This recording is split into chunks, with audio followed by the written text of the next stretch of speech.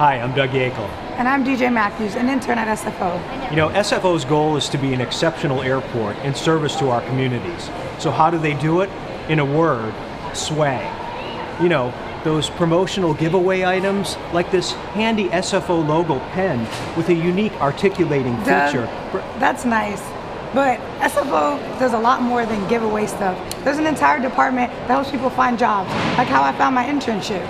It's called Employment and Community Partnerships, and in this episode we'll go behind the scenes to meet the people and find out what they do. This is Inside SFO.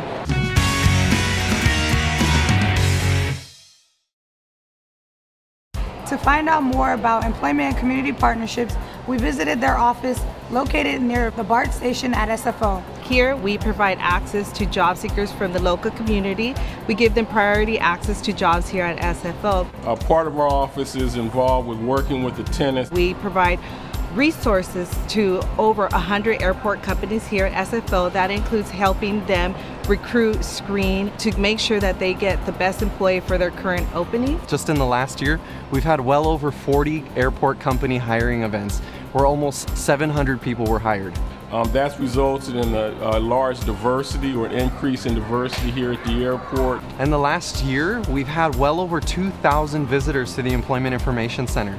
We've had nearly 2 million website views just on the careers page, and we've received well over 10,000 resumes. The main thing that's unique about our program is Career Connect. It's a program that was designed to reach out to at-risk youth in the San Francisco area and to place them on jobs so they would be able to maintain any permanent job in the future. But there's more, so much more.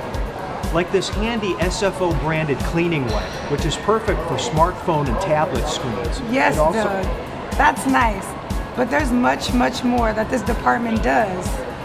We also help those that are losing their jobs here at SFO. We want them to stay with us. We do personalized services as far as helping them find other jobs. My favorite part about this place is that there's opportunities for growth. The favorite part of my job is actually seeing the young people 4 or 5 years down the line after they've been in our program and have left our program, and we see them come back to see how successful most of them are, to see how they've matured and how they felt that this program actually benefited their future. The Employment and Community Partnership team at SFO, the building blocks for a successful career. That's a wrap for this episode. Thanks very much for watching. We look forward to seeing you again on the next edition of Inside SFO.